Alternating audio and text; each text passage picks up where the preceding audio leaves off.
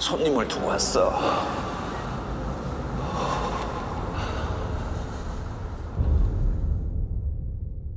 What's up, boys and girls? I just saw the Korean film A Taxi Driver, which is actually the 8th or 9th highest grossing Korean film of all time. I watched this film yesterday in a theater full of 10 Korean people, and 3 of them were nuns. Now, I cried through the entire third act of this film, and it wasn't just me. I heard sniffling through the entire theater. Now, I'm not a stranger to crying in movies, but this movie had so much heart, and the characters were so lovable from top to bottom. Not only that, but the score was beautiful, and you didn't even notice what it was doing to you emotionally until after you left the theater. Now, the movie is about the 1980 Gwuangju massacre in South Korea, which was a pinnacle event in its history for its fight for democracy. In 1979, there was an assassination of then dictator Park Chung-hee, and that sparked hopes of democracy between the college and the youths of Korea. Unfortunately, General Chung Do-hwan took power and declared martial law in 1980. In Gwangju, protests spilled out of the universities and into the streets, and military used brute force to keep them down. 저기면 방송국 근처인데. The Korean government wanted to keep all the foreign press out, but a German reporter by the name of Jürgen Hinspeter went to Korea with his video camera. Are you a reporter?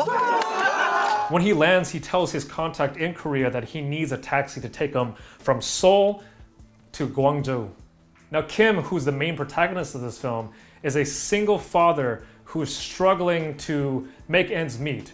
He's a taxi driver, and when he hears that a foreigner is going to pay $900 just for one taxi ride, he decides to steal the fare from another taxi driver. 10만 원? 또 공과 하루에 택시비를 10만 원이나 준대?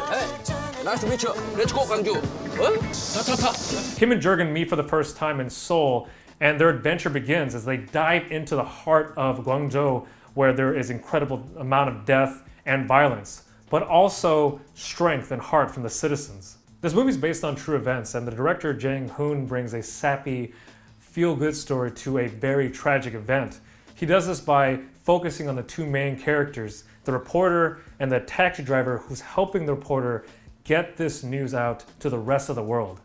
This movie has an incredible amount of heart to it.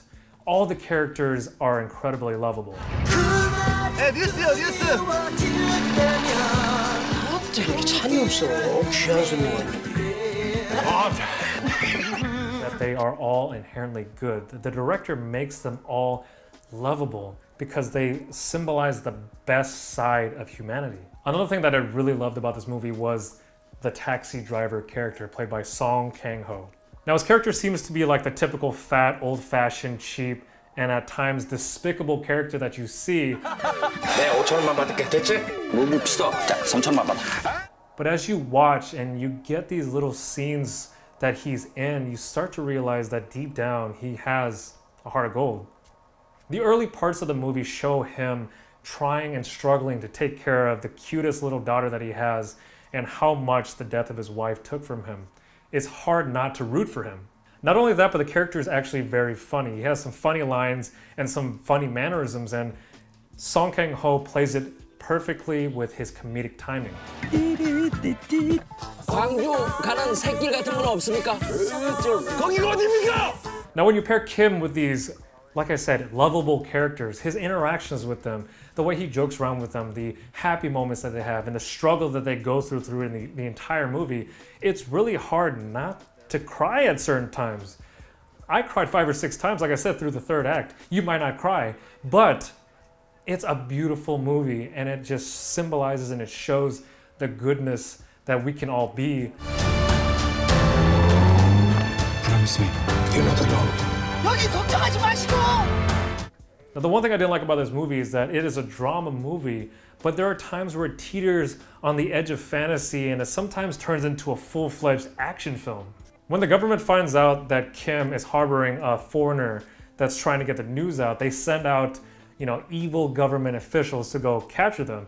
There could be a dramatic scene, but suddenly when the evil officials see Kim and Jürgen, It turns into like an action-adventure chase scene as they run through alleyways. Not only that, but there's even a car chase scene at the very end of the movie. The thing is, even with those chase scenes, and even though at times, like I said, it turns into an action-adventure flick, it's so good and you're so emotionally invested in the characters and the story that you don't care. You just want to see these characters live together and love each other and really just have a good time together. You're just so invested in their lives. Now, it is a sappy and perfect film. There's the ultimate evil of the government, and there's the absolute good of Kim and the Jurgen. But I don't really care. It's just a great, enjoyable film that you'll get, like I said, emotionally invested in, and you'll love every minute of it. So for my final review, I give it a 9 out of 10. If a movie can make me cry as much as that movie made me cry, I have to give it at least, that high of a score. There are some people who might not like how perfect it is. It kind of reminds me of, Remember the Titans, where it's a little too perfect and you read up on it and none of that stuff really happened.